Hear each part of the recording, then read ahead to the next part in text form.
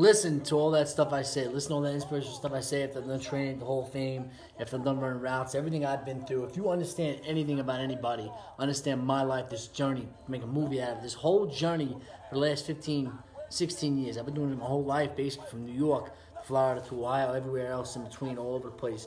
But like I said, keep your head held high and push through it. You want to understand inspiration, understand me, understand what I've been through and everything like that. But stay humble, no matter what. You can have a chip on your shoulder and be strong and boisterous, but you have to stay humble. I can, I am, I will. You have to have that mindset. You have to have that killer instinct mindset. I don't care where you are. I don't care what you've been doing.